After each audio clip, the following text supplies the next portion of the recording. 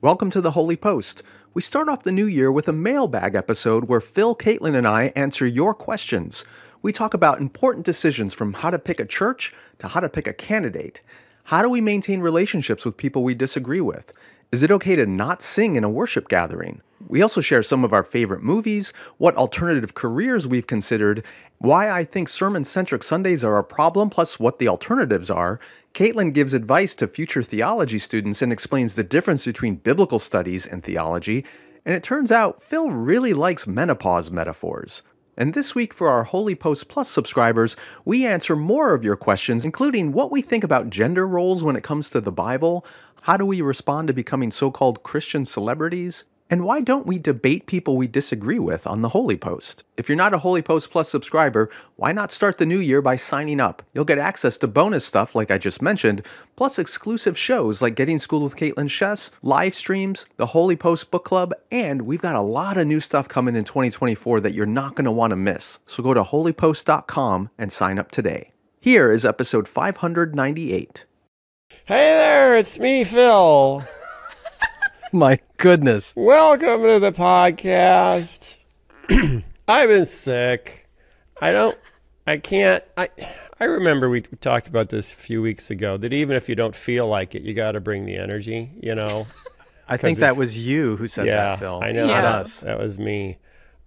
But I really don't feel like it. See, there are levels of don't feel like it. Like, I don't have that energy. It's not accessible right now. I've been sick for a week. My wife's been sick for a week. Our daughter was sick for a week. Everybody's sick. It's gray. There's no snow for Christmas. Do you have snow, Kaitlyn, out there in California? No, certainly not. Okay. I know you can't tell us what part of California you're in because it's top secret. Yeah, it is. Yeah, you're on a secret government military installation. You're probably inside a mountain. Are you inside a mountain right now? No. Oh.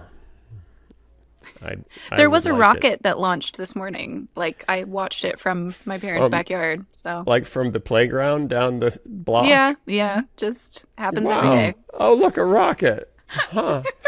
Okay. And Skye's from his normal place with his regular energy. Yeah. Now I'm envious, Skye. I'm envious of the energy you're allowed to bring every episode. I think this show is going to be the first one of 2024. It's like a Happy New Year show. Is it? And you're starting off with like this majorly downer, depressing message of the new year. Yes, so, thank you very much. Now it's time for the theme song. What's the news that you like the most? Who's your favorite podcast host? If it's breakfast, get your toast. It's Skye and Phil and the Holy Post. Skye and Phil and the Holy Post. And sometimes Kaitlyn.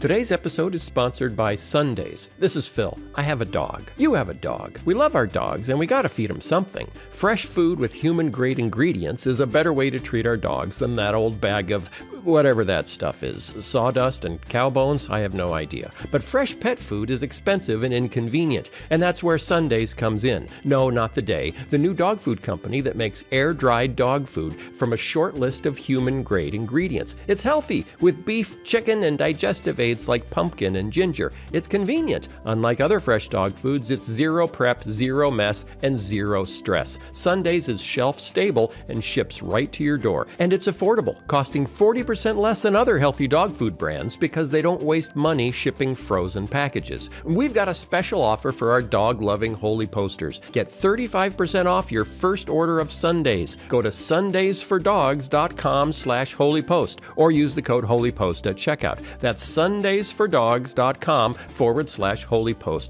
Upgrade your pup to Sundays and feel good about the food you feed your dog. And thanks to Sundays for sponsoring this episode.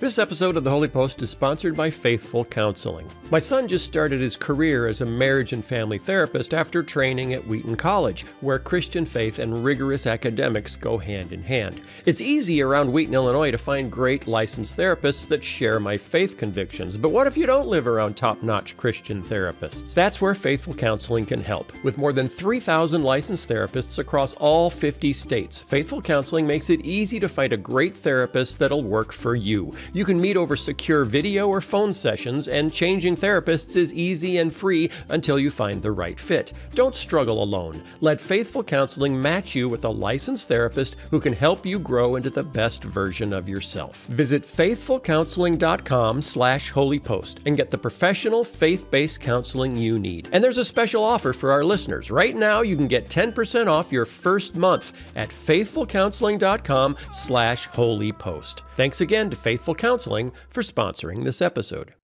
All right, this is a mailbag episode. I'm drinking tea to try to keep my voice because my voice has not been good the last few days. Warm and lemony. Okay, that's good. You can diagnose me from that cough. All the nurses are sending me emails right now. Oh, you should probably be checked out for pneumonia. I was yesterday. I don't have pneumonia, so thank you. I got that. It's a little good news. Of all the things I might have, pneumonia is not one of them. How did it go last week without me, by the way? I haven't had a chance to listen to it yet. Was it okay? It went. Yeah. Kaitlyn, can you give me more of an assessment that's an assessment? It was good, but me and Skye learned that we are too serious when it's just the two of us together, I think. We had a lot of opinions. You two are together a lot. You do all your Kaitlyn school stuff? That's true. Mm-hmm. Those are typically pretty straightforwardly serious. Oh. Yeah, we had no butt news. We had no animal news. But it worked. I think people tolerated it. Hopefully they're coming back. Okay. We'll find out. We missed you, Phil. Well, thanks. That's very sweet. It's just very, very, very, very sweet. I am glad that you were healthy enough to do the live show and that you're on the mend. So hopefully you have a good Christmas. We're recording this a few days before Christmas, everybody. Yeah. So we get a little bit of a break after We're this. recording this a few days before Christmas, everybody. And then next week, as we're recording this, what are we putting out? Is it the live show? The live show thing? Okay, yeah. And so this is after they listen to the live show. Correct. Hey, everybody, remember all that energy I had? Well, imagine I have it now. That's actually where it went, because it was that week that I got sick. It was at the end of that week. Yeah, it was a small space with a lot of people, which meant we all probably swapped viruses and germs. Yeah, probably so. Oh boy, Kaitlyn didn't Laughter like the sound spreads of it that. even more quickly. Kaitlyn, are you a germaphobe? I don't know this about you. Not really. I mean, I love kids, Okay. so it's kind of hard to be too germaphobic with kids. That's true. That's true. They're little happy petri dishes.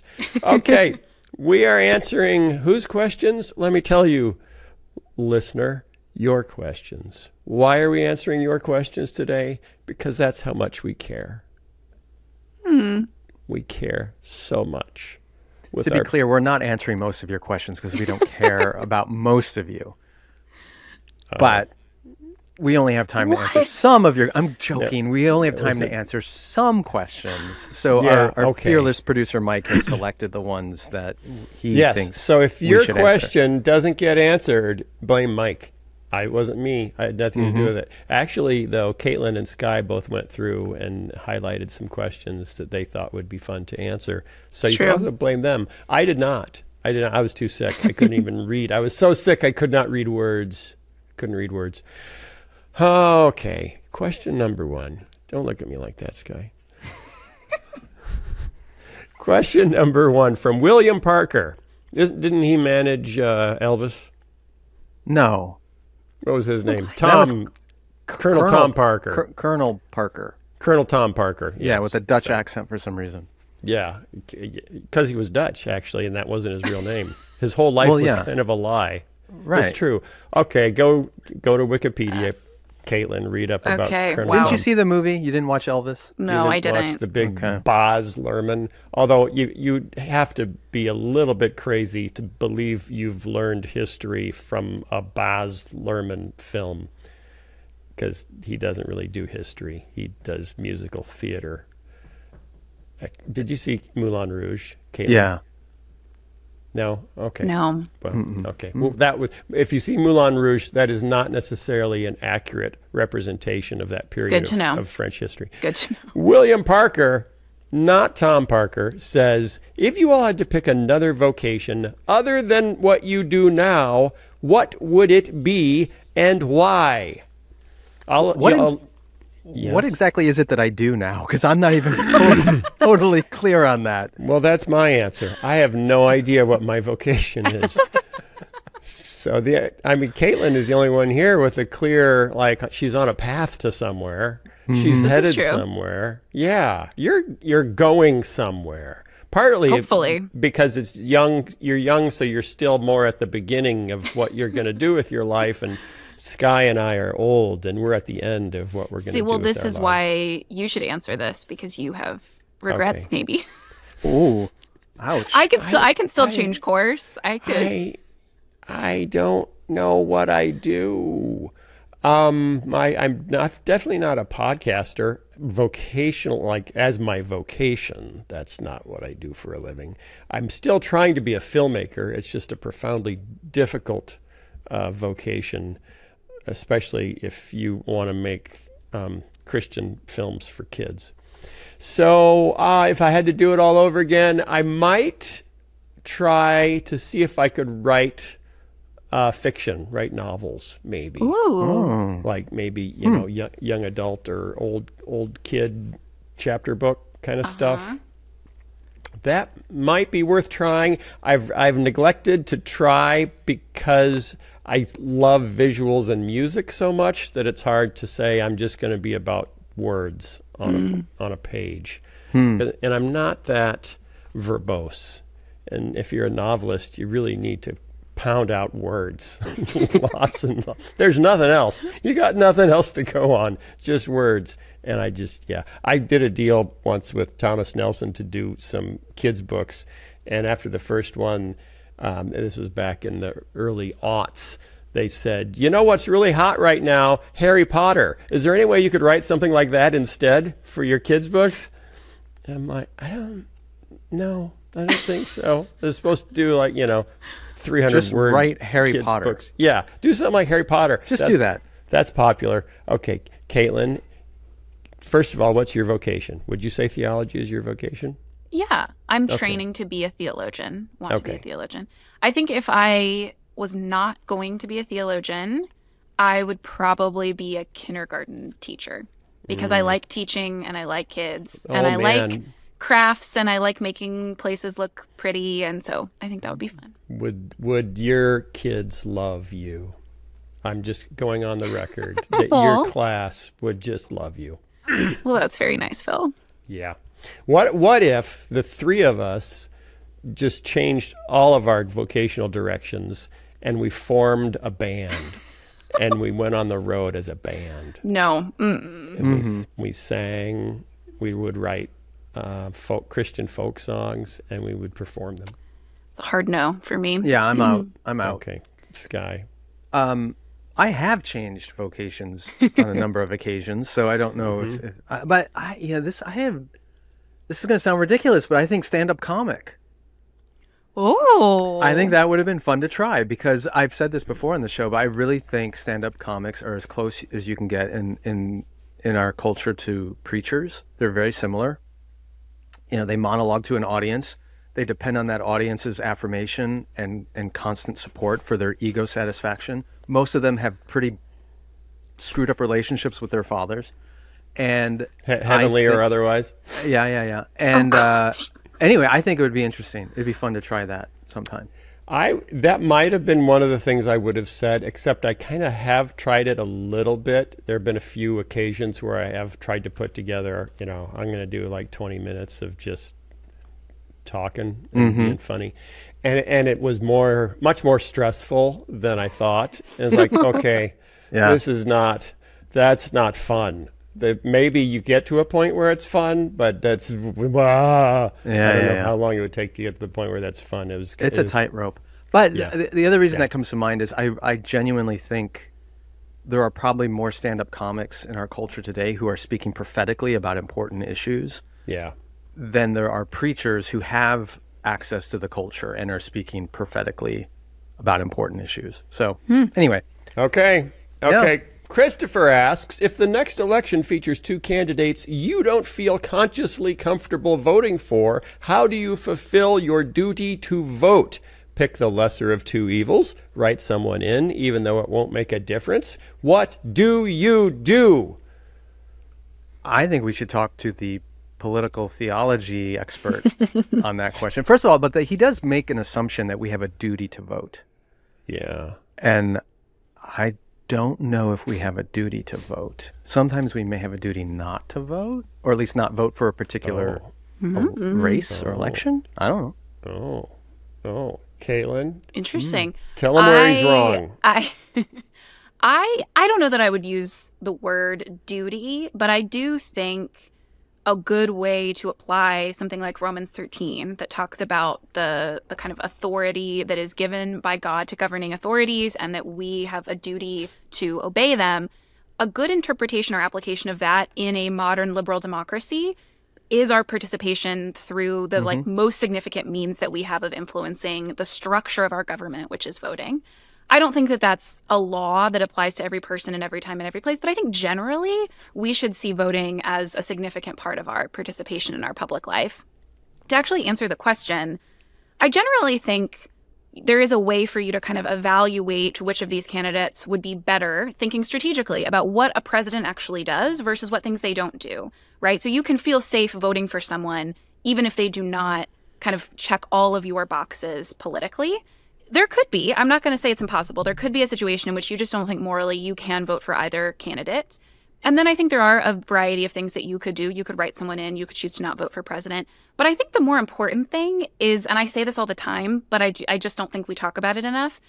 I think the more important thing would be to say, okay, if I know both candidates are just so horrifically immoral, I can't vote for them. Which again, I don't think that's probably likely in even our upcoming election, but it could happen.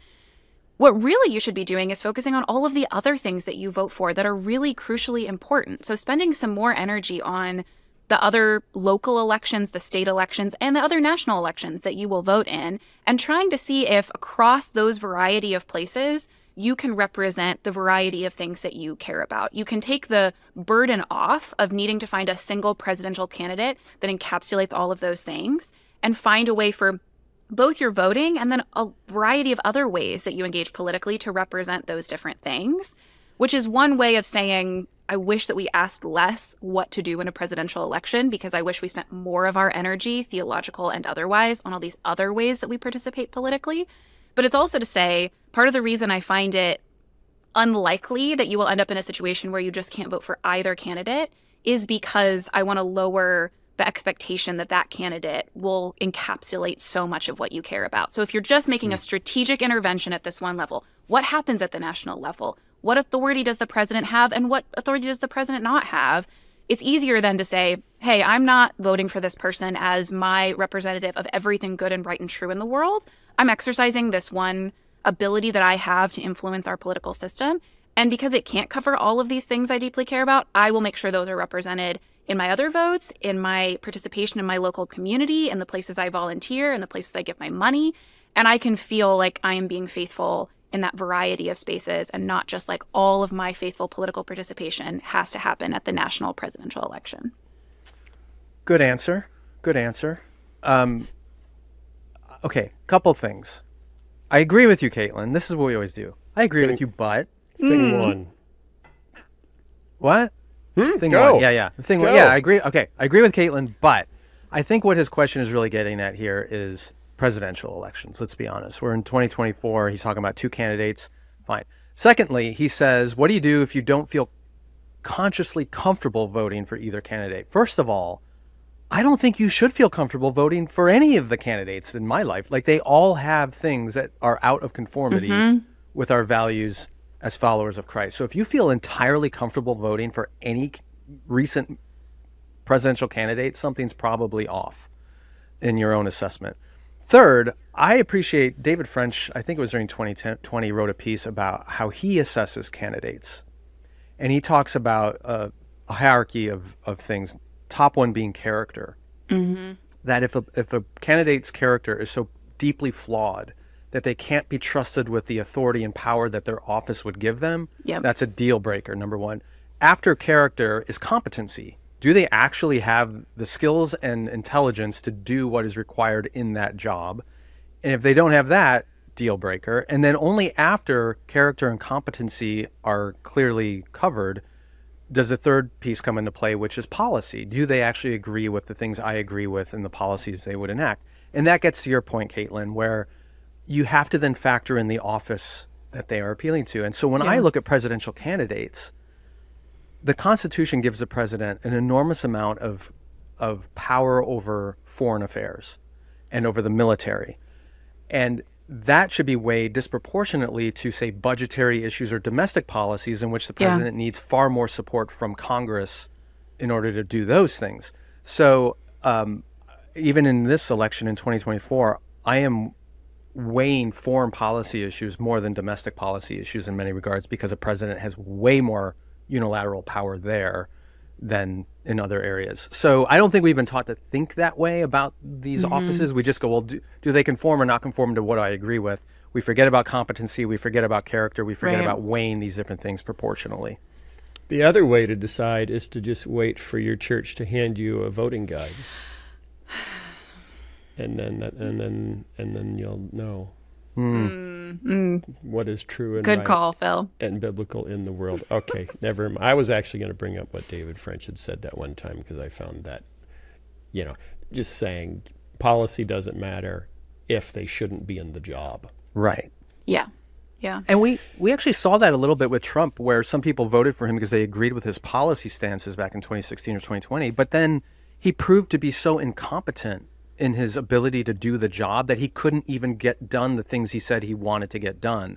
So if you agreed with him on the policy, but he can't execute it, what's the point? Yeah. That's where I am too. Okay, thanks, Christopher. Good question. Anonymous. Hello, Anonymous.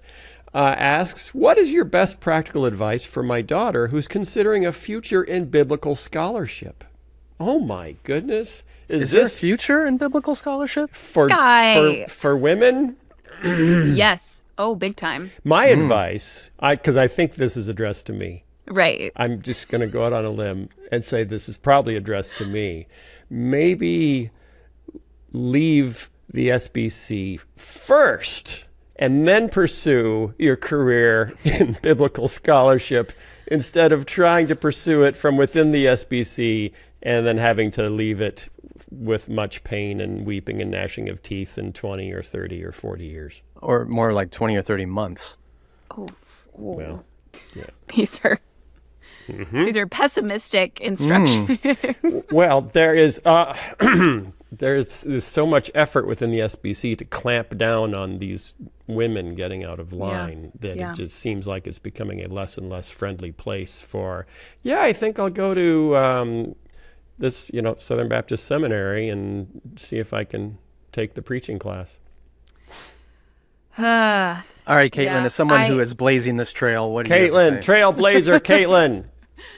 I mean, I would say, first of all, especially if I'm talking to a parent who's asking us about their kid, the first thing I would say is focus on the positives, not just kind of the challenges that she will face, which are there, or the ways in which this is a path that women have not had access to for a long time. Those are all true things. But especially depending on how old she is, I have loved seeing young girls in some of my churches be really excited about the Bible, about understanding it, about teaching it, before they've even gotten to some of those challenges. And I wish we sometimes started with the positives of, you are made in God's image, you are gifted in certain ways, and I wish that we just started with those really positive, true things before we get to the challenges. The other thing I would say along Phil's lines is, spend time figuring out what kind of institutions will support you, where there are not only people who are hypothetically supportive of women, which is a big thing right now. There are lots of evangelical schools that are kind of shifting on this in some ways.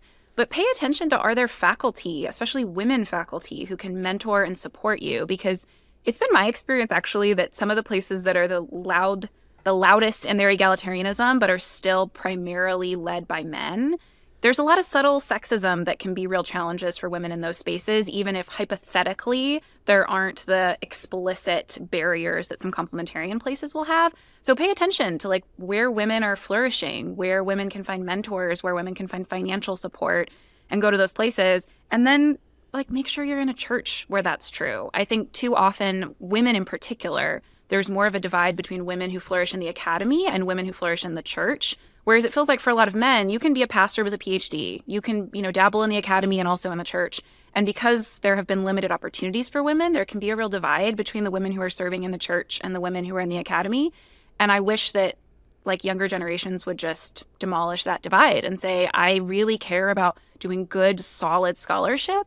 And I teach Sunday school at my church, and I'm really deeply involved there. And I learn from men and women who didn't have the opportunities I had. I have loved being in a small group and a Bible study with women in my church who are generations older than me, who didn't have access to theological education the way that I did. And I've learned so much from them. And I think overcoming some of those divides is really important for younger women. Okay. All right. Can I ask a question of Kaitlyn to follow up on that? Yeah. Can you summarize for me really simply, what's the difference between biblical studies and theology? Yeah, that's a good question. Because technically, I'm not in biblical studies, so this question is a little bit different than me. This is a divide that is fairly recent. This wasn't true historically. If you go back to the early centuries of the church through the medieval period, you'll find lots of theologians, and they were studying the Bible and studying Christian theology. But in the advent of the modern university, where we wanted to cut everything up, okay, now history is separate from social sciences, and now you've got theology separate from biblical studies. Now people are trained separately in those fields. Biblical studies focuses more directly on the text, the literary features of the text, the history of the text, sometimes the history of interpretation, but really generally we are focused on the text, its historical provenance, its grammatical meaning, those things. Theology looks at the history of the church, uses theological categories, draws on philosophy and history. And a lot of times in evangelicalism, one of my soapboxes is that we mostly listen to biblical scholars. We don't listen to theologians because we say we're just Bible people. We just read the Bible. So we might have learned that we need some experts to help us. But we pretty exclusively listen to the people trained in this one area. Well, because those are the people that study the Bible, Kaitlyn. Theologians are the people that come up with new stuff. No. Theologians... We don't want innovations. We don't want innovations. It's not... I mean, theologians are drawing on ancient categories to help us understand things that go across the canon, that incorporate questions people ask when they've read the text, but go...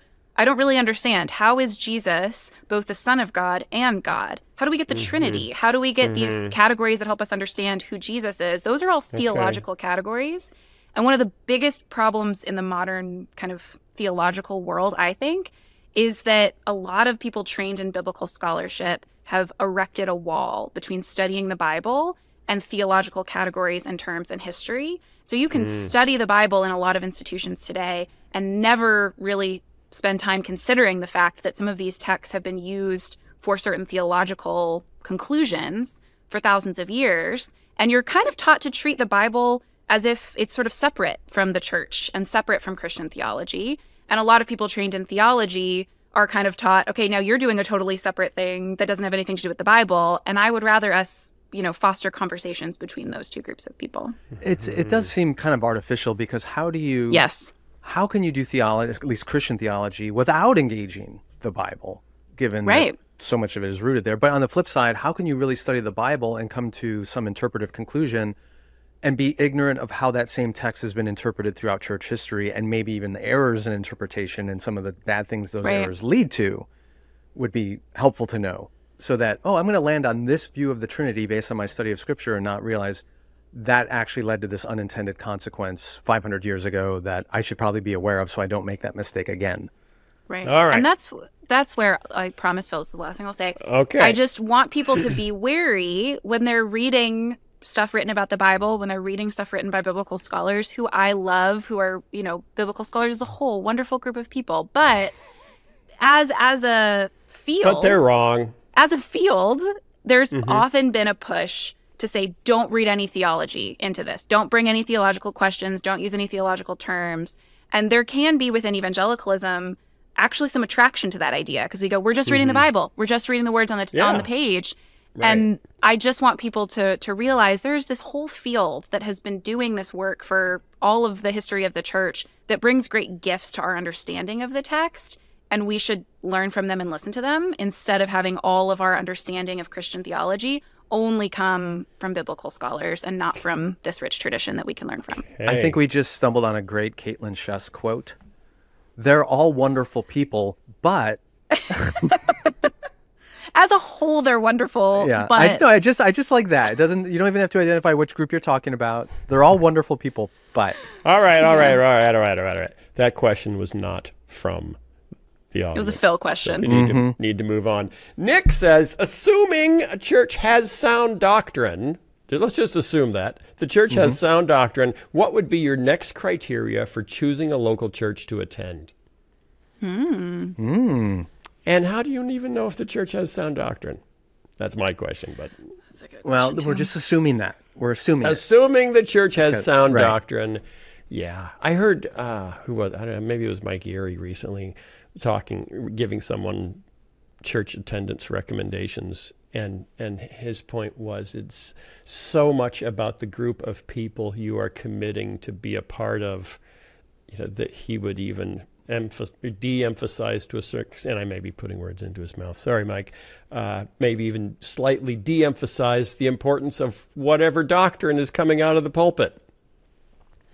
That ultimately it's a group of people that you're trying to engage the Bible with. Yeah. I don't know. I haven't listened to that part of Mike's thing. But I'm misquoting him. But I think what you're trying to get at is similar to what I would say, which is, again, assuming sound doctrine. Does the leadership and the core community of that church display the fruit of the Spirit?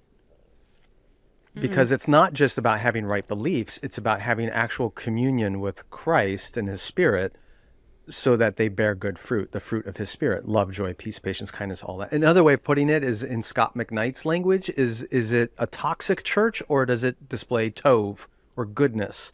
Is it spiritually healthy in its relational dynamic? When I was at CT and I'd get around and travel and interview pastors and go to well-known churches, it was always interesting to get an inside glimpse, because I remember being in one church, which I shall not name, and when the senior pastor would walk down the hall, you could see office doors closing because nobody wanted to interact with that senior leader. And I've been in other churches where the senior pastor is walking down the hall and people are coming out of their offices because they all get a hug, and that could be creepy too, I guess. But there was you spend a little time in the inner dynamics of the relationships, and you can begin to sense whether there's health here or toxicity. And that for me is a really clear sign of, is the fruit of the Spirit evident here the closer you get to the center of this system, or does it get more and more toxic the closer you get to the center? So what if you have two churches and one of them is a Bible believing church? We believe and teach the Bible, but everyone's kind of jerks. And then there's another church where they've kind of gone, Bible comes in sometimes, but they're warm and wonderful people. What do you do then? Well, first of all, that's a false dichotomy. But the whole Bible believing, quote unquote Bible believing church that are all jerks. Yeah. That's the Pharisees. Jesus says to them in John 5, you search the scriptures because you think in them you will find eternal life, but these are the scriptures that testify about me, and you refuse to come to me. So just because a church says we're all about the Bible doesn't mean they're all about Jesus. It just means they're all about the Bible. And I want to see a church that, cares deeply about the authority of the Bible, but is really understanding the Bible is what takes us closer to Jesus. And that's our primary treasure.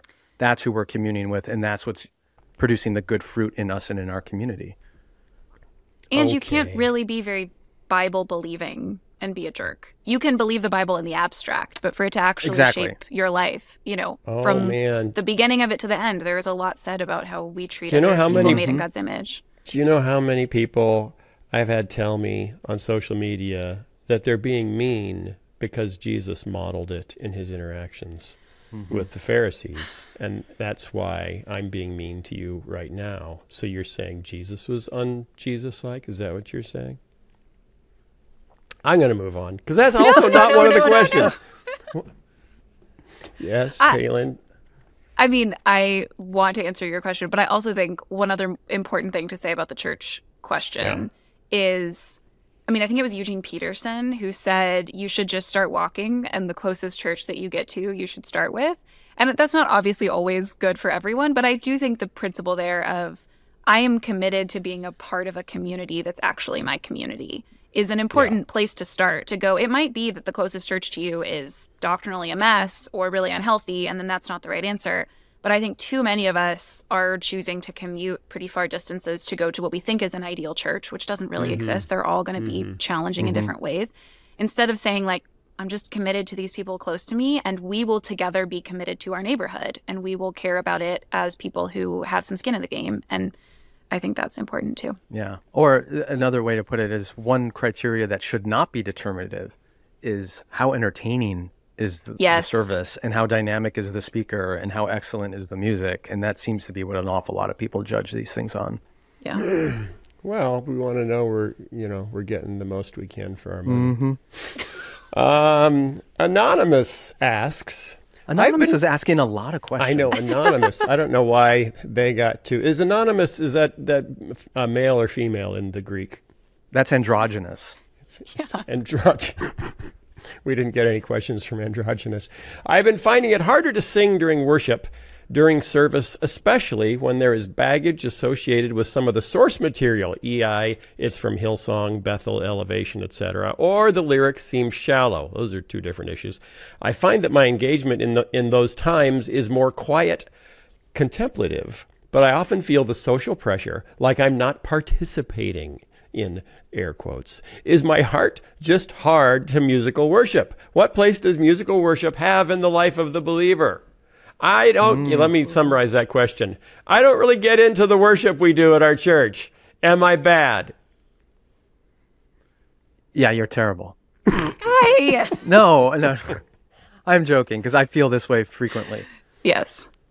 Kaitlyn, do you want to take this first?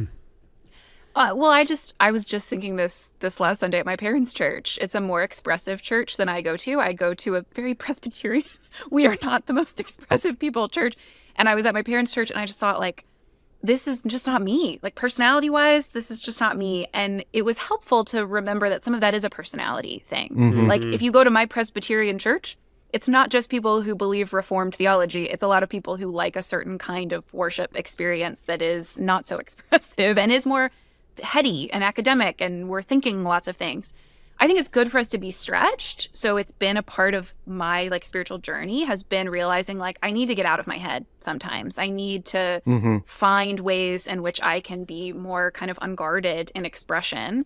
But I don't think it's bad if you just go, this is not the way I most connect with God. I think there's a C.S. Lewis, I think, quote where he says the most, communing with God he does is when he's got a pencil in his mouth and a, thick book of theology in front of him. And I relate to that, of feeling like I have deep moments of reflection and communion with God when I'm working through something heady and academic.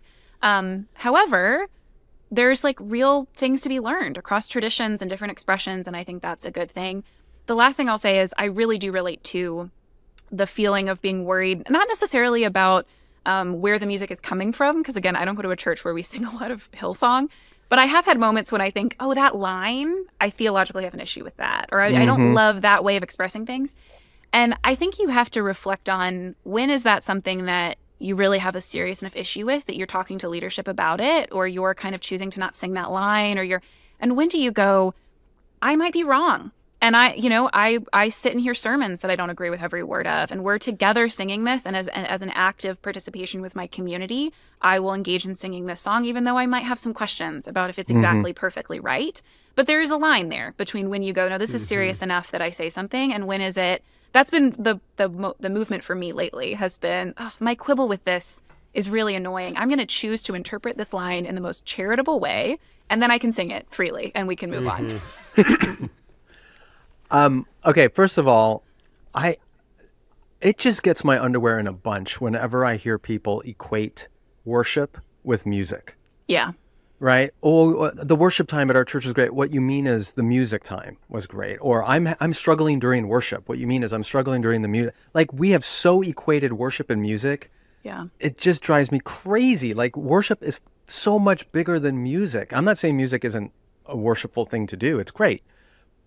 But they're just so equated in our imaginations that we think if I don't enjoy or engage emotionally in the music, I'm not worshiping God at all.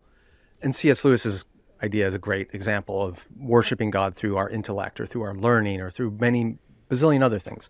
So I think language really matters, and it matters in our church. And if there's a church leader who's listening to this right now, guard yourself against that mistake of equating music and worship in your language and use of it. That's number one. Number two, I'm very much like you, Kaitlyn, where I will overanalyze some of the lyrics in the music and get annoyed about it, and that's just the way I'm wired too. But I'm just always been really suspicious of emotional manipulation in religious environments, and I've seen it in different religious environments. And music is the most effective way to do that.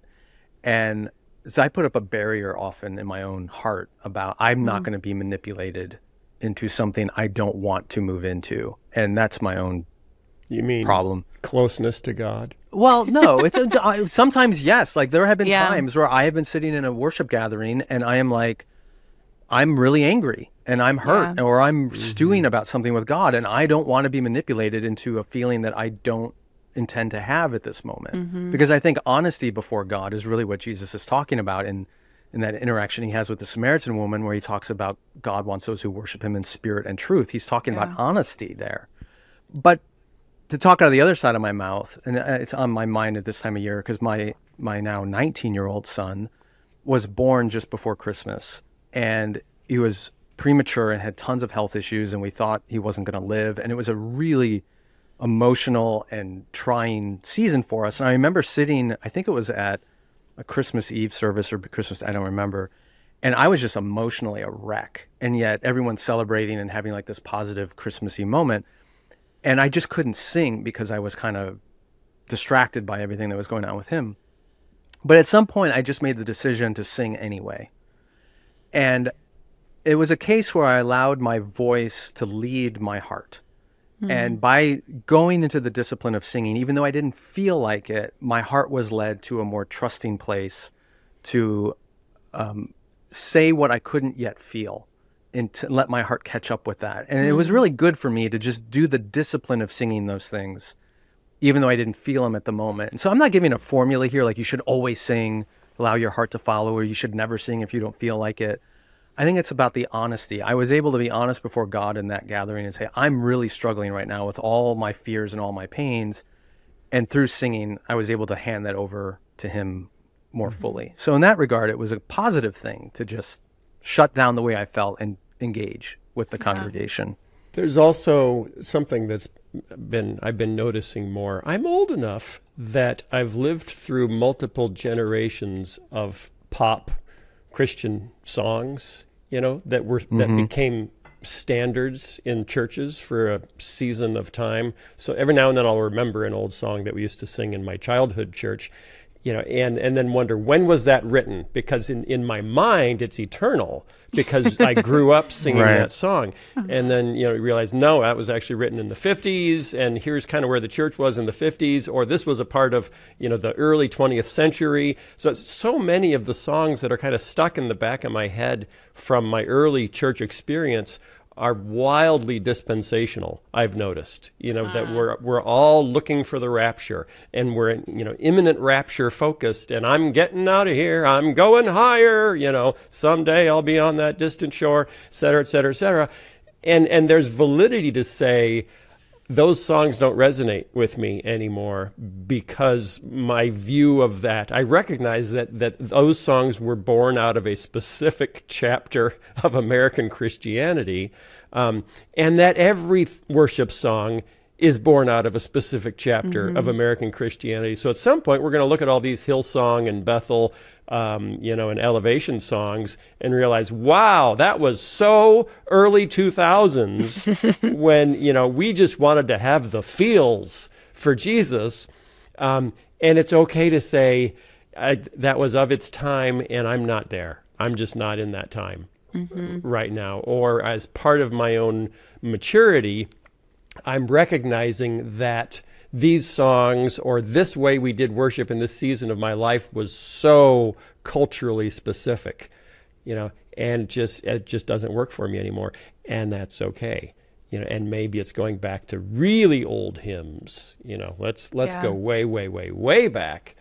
Or just hum, hum and pray,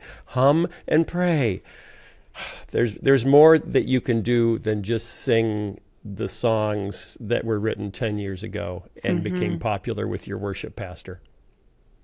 And I think every worship pastor kind of hits worship song menopause at some point where they just stop updating their catalog. I have no room for, like my grandfather hit fashion menopause, I remember, because he just stopped buying new clothes. There was just no more new clothes. So the exact outfits that he had in 1980 became the outfits he wore until he died in, 2020. Phil. Yes. Okay, hold on. Can we just call that a pause rather than menopause? No, it's menopause because you're out of fresh egg ideas. There's no more eggs. Okay. All right. That's it. I'm done. I can't have any new ideas about what I'm going to wear. I have all the shirts. Kaitlyn, there is truth in what I am saying. The metaphor. Yeah. And yet you just don't want to. You just don't want to nod. You just don't. You're fighting like Skye in a worship service. You're fighting the urge to let your heart say, "There's truth in this. There is truth in it." But I won't hold it against you because I'm sure everyone who's listening will write in to tell me they loved my metaphor. Elaine says, for the last couple of years, I've heard you, Skye, speak of the church service, which focuses primarily on the sermon and how you think that time could be used differently. I think that it's probably a good idea, but don't know what would replace that time. What do we do with the spot where our sermons used to be? Oh, Skye, slayer of sermons. She's not saying that. I'm adding this. Sermon slayer. That would be a good tattoo. How would you like to see that time used? Our church is small and doesn't have a lot of breakout rooms, for example, to all go have little discussions for a half an hour. Skye? Okay. First of all, I am not anti-sermon in every case. I still preach at places. I have, it's fine. My beef with the sermon-centric model is that it comes from an era dating back about 500 years where people could not get Bible teaching any other way. They required the most educated person in town to stand up in front of them in a large gathering and teach them the Bible. That's what created the Protestant European form of worship. And the Bible and learning the Bible and studying the Bible and engaging the scriptures, all of that is critically important to our formation. Jesus told his disciples to make disciples and teach them to obey everything I commanded. That's scripture. All that is important.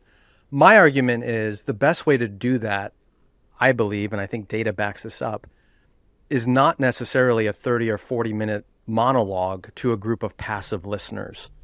And that kind of Bible teaching and engagement happens better in dialogue, in smaller groups, and in relationship. And so then rather than structuring our entire communal church life around a lecture of one person teaching you the Bible, maybe we could use our gathered time and space for other activities that would strengthen the community and strengthen the church. Now, what those other activities look like is your question, or what they should be. I think it depends on where you are. It depends on your congregation. It depends on your community. It depends on the needs there. I mean, there might be a case to be made that we should take that 30 minutes and use it for small group engagement and prayer and hearing from one another. Another could say we should use that 30 to 40 minutes to go out in the community and serve people and care for the poor and the homeless. I don't know. I mean, that's where leaders in any given context need to discern together with the help of God's Spirit. What do we do with the resources we have been given, which includes time, money, leadership, buildings, space. What's the best allocation of those resources to build up the body of believers into maturity? I don't have an answer for that. Every community and every leader should be dealing with that question in their context with the Holy Spirit. I'm just saying we shouldn't by default assume that a 30-minute lecture is what God wants every community to be doing every gathering for the building up of his people. What if we changed it to 30 minutes of aerobic activity? Hey, in some community that might be needed. I'm joking. I don't know. Kaitlyn, in America, I think it's universally needed. Kaitlyn? I don't disagree with Skye. Oh, that's gently put. Here it comes. I just don't want anyone to hear in what he just said something that I don't think you intend, which is like we are reinventing the wheel here. Like we just have to come up with something ourselves. And we've talked about this before, but I do worry sometimes when we say rely on the Holy Spirit, what some people think is like, in my own head, I just come up with my own stuff that no one's ever thought of before because the Holy Spirit's directly giving me new revelation. We have so many resources. We do. And to your point, even during and after the Reformation, it had not been the model that a church service was primarily, definitely not exclusively, about the sermon, in part because there's a whole bunch of other stuff that we have to get through. Like I think about my church, our sermons are usually 20 minutes. And our services are like an hour 15, hour and a half, because we have all this other stuff we have to do. We have to receive the Eucharist, which takes a while and is a beautiful, like I cannot imagine now ever going back to a denomination or tradition where we do not receive communion every week. It is us receiving Christ's blood and body given to us, nourishing us spiritually. Like I can't imagine not having that every week. But we confess on our knees every week, and we hear the good news of the gospel that we have been forgiven by grace of God. We spend time greeting one another. We spend time sharing prayer requests. Like my church is not so huge that it's inappropriate for someone to stand up and say, my dad has cancer and we need to pray about it, or I have a new foster kid in my family and we need some resources. And so we can pray and also provide resources like tangibly, materially to those people. So I just think if someone is in a position in a church where they're going, we don't want the 45-minute lecture, let's shorten that. What do we do with that time? Yeah. I'm not opposed to going out into the community. I'm not opposed to having small groups, but you could do that in other contexts as part of your communal life as well. There are so many other things that have traditionally, historically been a part of Christian worship that now that I have them every week, I can't imagine not having them every week. And one of those, not just, receiving communion every week, but I really can't tell you how much it has shaped my life over the last couple of years to get on my knees every week and repent and to watch the pastors that I am trusting to lead our congregation get on their knees and repent. Like there is something about that shapes a community, even to the point of I had a kid a few weeks ago in Sunday school asking about why we do that and having an opportunity to say, all of the grown-ups in that room make mistakes. All the grown-ups in that room have to ask for God's forgiveness and we receive it every week. We're not irredeemable people who have to kind of, just constantly prove that we're evil worms. But we recognize that every week we do wrong and we need God's forgiveness for it. And for them to see that the leadership of our church finds that important and thinks that that's not just for the congregation, that's for the leadership. All of that I have found so important and formative for our community. And so that's all just to say, there are things in our history that we can return to. I'm glad you added that, Kaitlyn, because it is a very important point. I wasn't trying to argue that just throw away the past and figure it out new and innovate everywhere you go. And I too, if I were going to be a part of a church from scratch, would probably gravitate towards ones that draw from those ancient liturgies and traditions. And here, last point on this. I don't care what kind of church you're a part of. Every church is sacramental. Yes. Meaning every church believes that the presence of God is encountered somewhere in the gathering. The only question is, what do you believe is the mediator of God's presence? Now, in a highly liturgical church like yours, very often that is seen as the communion table. The elements of, the bread and the cup are where we encounter God's presence. Even in non-liturgical churches, though, for some of them, it's, I feel God's presence through the music, right? And everything becomes about the musical performance. In a lot of evangelical churches, the presence of God is mediated through the personality of the preacher, which is why the pulpit becomes the centerpiece of it. And I find it to be generally unhealthy, both for the preacher and for the congregation, for that person to be the mediator of God's presence. I think it's dangerous on multiple levels, which is why I tend to be drawn more towards models that don't put that on a single person or personality or performance. And so all this is to say leaders need to discern what's most formative for building up disciples in this place, and what do I have to draw from in my resources or our resources to do that, whether that's history, literature, liturgy, space, the scriptures, all that stuff. Too many of us just default to it's got to be a 30-minute sermon. Okay, we solved that. Moving on. Tim says, I'm a pastor, and for years I'd always heard about the distinction between primary and secondary doctrines. Often, but not always, people would refer to the creeds as being primary. But somewhere along the lines in evangelical circles, issues regarding gender roles as well as sexuality seem to get added in as primary beliefs. Did this happen organically, or has it always been implied and now it has to be stated? The reason I ask is because it seems like so many today view it as a position in which if you disagree, then you can't be a real Christian. Is this a modern invention based on current culture wars? Truly curious. Tim. Love Tim. Thanks, Tim. So things seem to be now primary that weren't, or were always primary, and we just took them for granted that, no one would ever question what our gender roles should be or, sexual norms should be. And so what's going on? This sounds like a question for a theologian. We don't, she hasn't done her dissertation. She hasn't arrived yet. No, she hasn't done it. She's still blazing that trail. I think this is a very perceptive question because this is constantly shifting. We're negotiating where those lines are. I do think the primary, secondary, tertiary model is helpful, in part to say there are things that I do think you have to believe to be a Christian. Then there are things that I think rightfully make sense to kind of distinguish churches over. You have to make decisions about who you baptize. Is it babies? Is it adults? Is it professing believers?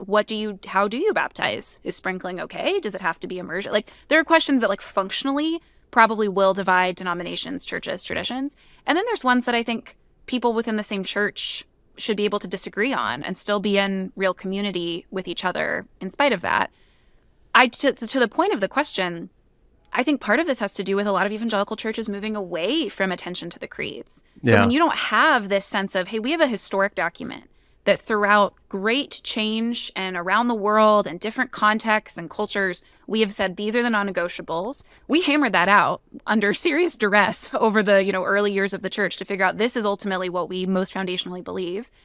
And then other things are secondary or tertiary issues. When you don't do that, when you're not in a church context that either talks about the creeds, repeats them every week, or even if you're in a church context that is suspicious of the creeds or says no creed but the Bible, we just read the Bible and we don't have anything that kind of unites us, then you have to be in a position where whatever the hot button issue of the day is becomes just by default the thing that distinguishes you. And that's true. We just kind of pick up whatever the metrics are in other contexts, right? It's not just churches, it's institutions, universities, et cetera. They have issues of sexuality, of gender roles, et cetera, that those are the things that divide different groups of people. So we just replicate that. One of the ways that we could really distinguish ourselves is saying, those are important questions, and I do think they really are for Christians to think well about, and they do often divide our churches, again, for practical reasons of who you marry and how you determine who can lead, and those are questions that make sense for churches to be distinguished over. But if we're not spending time reciting or studying the creeds, of course we're going to have to find something else to distinguish over because we have to. Okay, but that's a good point, Kaitlyn. But even I've been a part of organizations or denominations or ministries that affirm the creeds, but then they also have their own statement of faith. Yeah. And what's interesting there is sometimes there have been elements of those statements of faith that we forget that these statements are historical documents, that they are rooted in history, in a time and a place.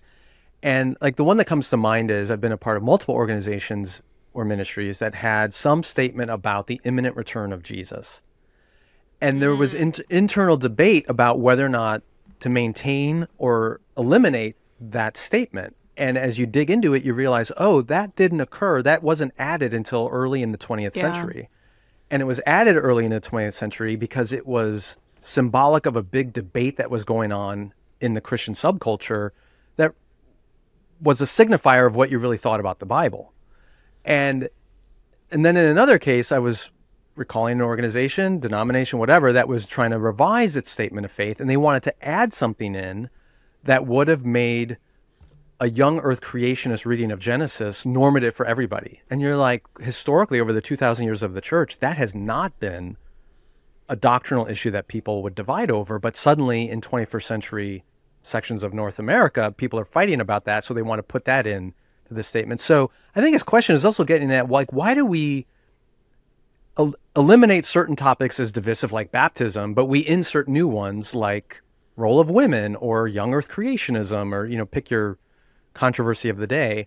And it's just a helpful reminder that our statements of faith are often rooted in the controversies of the day rather than in the historic core of the faith. I think another important part of this that the question is getting at is the kind of history of denominationalism in the Christian church, but especially in the United States. There's this fantastic book called The End of Theological Education by Ted Smith, who's a theologian, about how there was kind of a shift early in America's history from what he calls a standing order model of the church, a certain configuration of the church and the state, but also kind of an assumption about hierarchies and what people's obligations to their communities were, that shifted to a voluntary society model for most of American history. And part of what happens in that shift is if the way you're conceiving of the community you belong to is I, as an individual, opt into this. I choose the people that are most like me to affiliate with. I don't, as has been true, in Christian history in the past, I'm not just born into a denomination.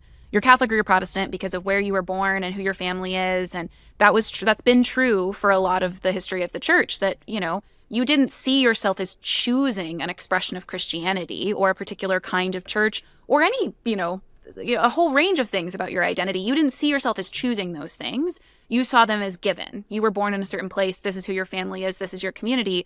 And most of the history of the American church has been a history of us seeing ourselves as choosing the society that we want to belong to. And when it's all up to kind of us to choose who best expresses who I am, of course you're going to start having the dividing lines be a whole range of issues that most Christians in the past and even today would probably say are not primary issues. But if what happens is I say, hey, I belong to this church, and people understand that to mean I have affiliated with these people because they express who I am. Right. You can't belong to a church where there's a diversity of opinions about certain things because this has to represent everything about who you are. And that's a model of thinking about church that I don't think is really faithful to how the church is supposed to be, but it's how we've been shaped to think about church. It's very consumeristic. Yeah. Yep. Okay, so summarize it for me. How do I know which are the primary issues? Apostles' Creed. There you go. Just Apostles' Creed? No. I mean, Nicene Creed and Apostles' Creed, but I like the Apostles' Creed better because it talks about Jesus going to hell. I think you need to qualify that for people who aren't familiar with the Apostles' Creed. Well, Skye and I spent a whole Getting Schooled episode on Jesus' descent to the dead and the harrowing of hell, so you could listen to that. But both of them are very similar in outlining the, basic foundations of the faith. But the Apostles' Creed does include a line about Jesus descending to the dead. Which one of them is more clear that men need to dress in masculine ways and women need to dress femininely? Neither of them. But it's God's created order, so it's assumed. God. Maybe by you. Well, don't you think God gave Adam Dockers and he gave Eve a lovely calico dress? What? Skye? Isn't this related though to sort of the fundamentalist idea that if all Scripture is authoritative and given to us by God, then all Scripture carries equal weight, and therefore, if I can interpret it that men should be wearing pants and women should be wearing skirts, then that has to carry as much emphasis as believing in the bodily resurrection of Jesus, which Scripture also teaches. And we've kind of flattened the authority so that we're non-hierarchical. Right. Yeah. Except for men being on top. So well, okay, we're highly hierarchical while flattening the authority structure. Oh boy, that's a mess. Okay, we're going to do a couple more here, and then we're going to do a few more just for our Holy Post Plus subscribers. So hang on. Next question from Michael. What typically non-Christian movie do you think every Christian needs to watch and why? typically non-Christian? I'm having trouble with that term. Obviously, Typically. I talked about this, I think, in the last episode we recorded, Kaitlyn. Oh, yeah, you did. You did. Apart from the Bible, all truth comes from the Godfather movies. Right. So I need to watch them, apparently. Yeah, well, the third one is the first two for sure. So, like I mentioned, keep your friends close, but your enemies even closer. Totally true. Like sometimes we can't discern who our enemy really is because they're so close to us. One I use with my kids all the time, leave the gun, take the cannoli. Meaning, I do like that. Yeah, when you encounter something that's a mixed bag, take what's good, leave what's bad. Okay. All right. Sure. It's not personal, it's business. True. Yeah, so you're Very just true. saying you get good fortune cookie quotes Yes, out I of do. that movie, so I that's do. your favorite movie. I That do. doesn't mean I need to watch the movie. I just need to read but your like fortune cookies. you can apply these things. There's so much great. Yeah, that quotes doesn't from mean the I God- need to watch the movie. All right, whatever. I don't need to watch that movie. There's lots of good movies that So Christians many, should watch. most of the best movies are stories of redemption, and any really compelling story of redemption, I think, is Christian in its nature. So, and I love quirky little weird movies like Lars and the Real Girl or Stranger Than Fiction. Stranger Than Fiction is a really fun. But there's little movies that you probably haven't seen. I don't like Marvel movies. I've lost all interest in giant movies. They're like companies more than stories. So I'm no longer interested. And they're not making as many of the smaller movies because it's, that the people that were good at that are mostly working for Netflix or Apple Plus right now, making TV shows instead. So it's a tricky world. What would you recommend? I love the film Millions by Danny Boyle. Yeah, that's a good one. About the little boy who talks to Catholic saints. They appear to him and he talks to them while he's trying to give away $1 million that they found that he thought it came from God, but it fell out of a train when a bank robber threw it out the window. So, Caitlin, you'd love that movie. You should watch that. You would. I just looked it up. I'm excited. You would. Do you have a movie, Caitlin, that you think is like worth watching? Well, I was trying to think of a movie that I like that also felt like relevant for Christians to, think theologically. But the first one, I did not think about this for very long, but the first one that came to mind was Hunt for the Wilder People. Have either of you seen that? Yeah. Taika Waititi. Yes. It's like very sweet. There's a cute kid in it, but also to Phil's point, it's just like a story of redemption. And I cried multiple times throughout it. And it's also hilarious and sweet. Here's one other one. Have either of you seen The Big Kahuna? Yeah. Yeah, it's actually a film adaptation of a stage play, but with Danny DeVito and Kevin Spacey, and I forget who else is in it.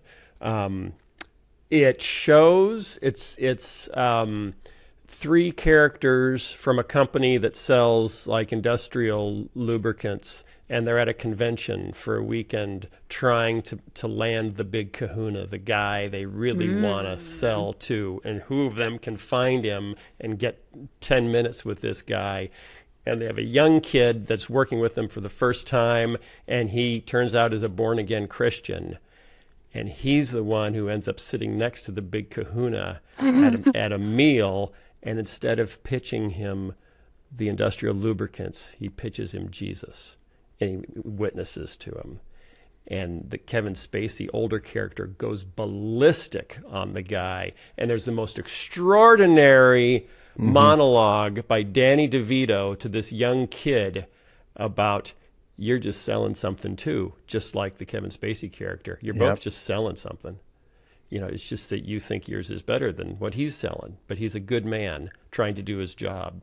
It's fascinating, and it's, for how does the world, what do we look like to the world when we're treating Jesus like a product that we're selling? Interesting. Have either of you seen Chocolat? Yes. With Johnny Depp? Yeah, Johnny Depp and I forget her name. Yeah, I think Julia Ormond? Yes, I think that is who it is.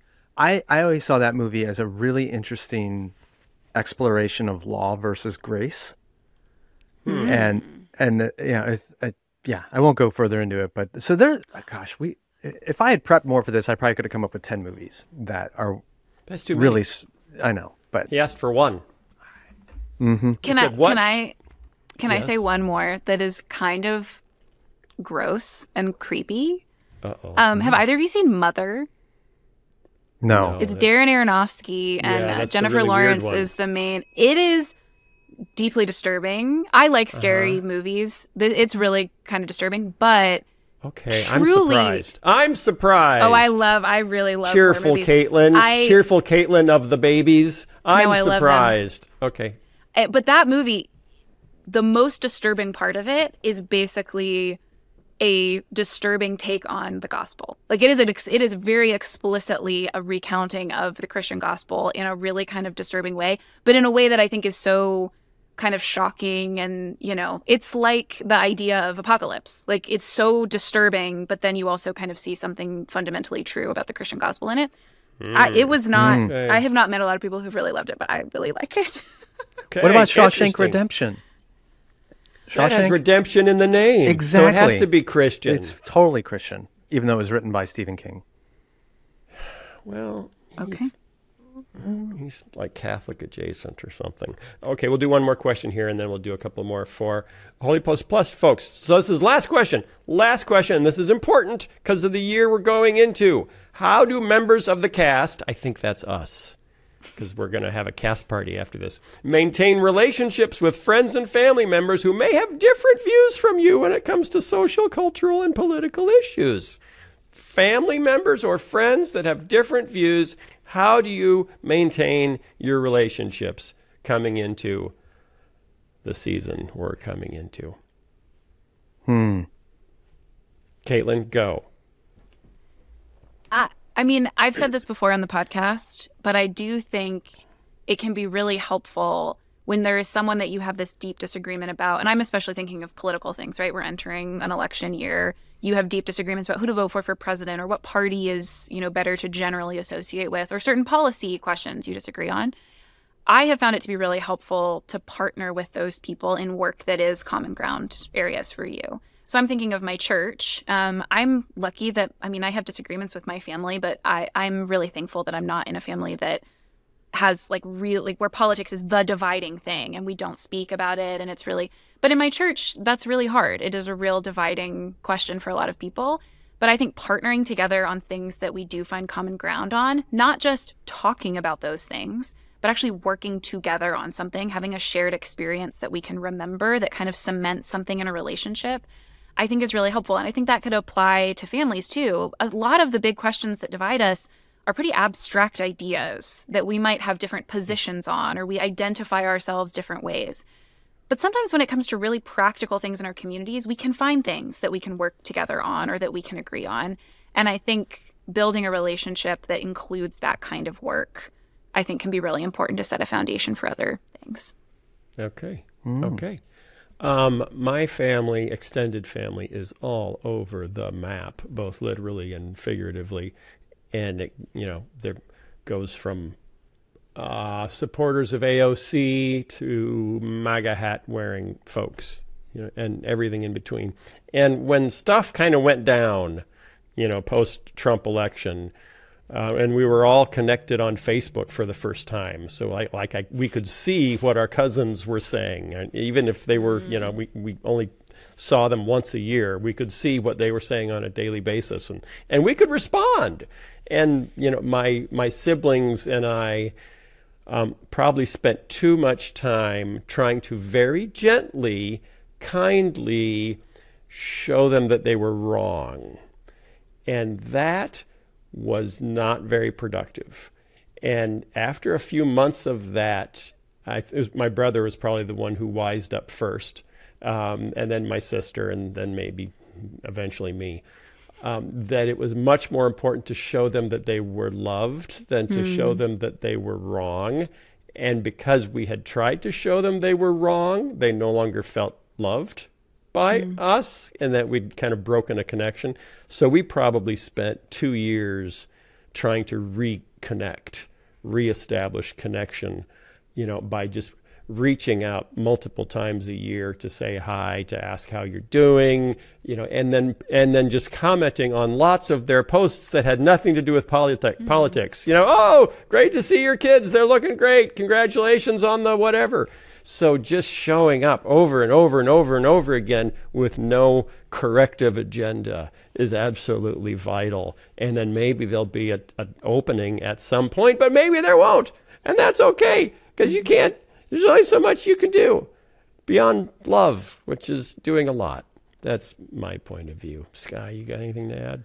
Not much more than that. I mean, I've shared before, my extended family is very diverse and very religiously diverse. I mean, I got Hindus and atheists and Jews and Catholics and Protestants and evangelicals and nominal Christians and lots of Cubs fans. And it's just a very diverse group of people. And I think because I've always had that, there's never been real unanimity around anything in my family, culturally, ethnically, religiously. There's always been this basic tolerance and understanding of we're coming from different places and we have different points of view on things, and yet we love each other and we get along. So when all the more recent crap hit the fan around politics and cultural issues, I think we kind of were already equipped to not expect everybody to agree. But for me, I think it's just really important that I hold my views and beliefs strongly enough that I don't get defensive when they're challenged. I talked to David French about this on most recent French Friday. Like, people who get really up in arms when an idea is shared that challenges their own, it's usually evidence of fragility in their ideas rather than security. So if we're really secure in our most core beliefs and convictions, then it shouldn't be threatening when somebody disagrees with us or somebody, provokes an alternative thought. If anything, it should provoke curiosity, like, oh, explain to me more why you think that. So if I don't get defensive, it usually means other people don't get defensive. If I don't put up a barrier, they don't put up a barrier. So as far as I can control my own attitude and posture, I try to not get defensive, realizing whatever they believe or hold is not going to ruin my beliefs or my convictions, and let's just dialogue openly about it and help me understand where you're coming from. So that's most effective with people who aren't trying to beat you over the head and win you in an argument, but most of my family aren't like that. Yeah.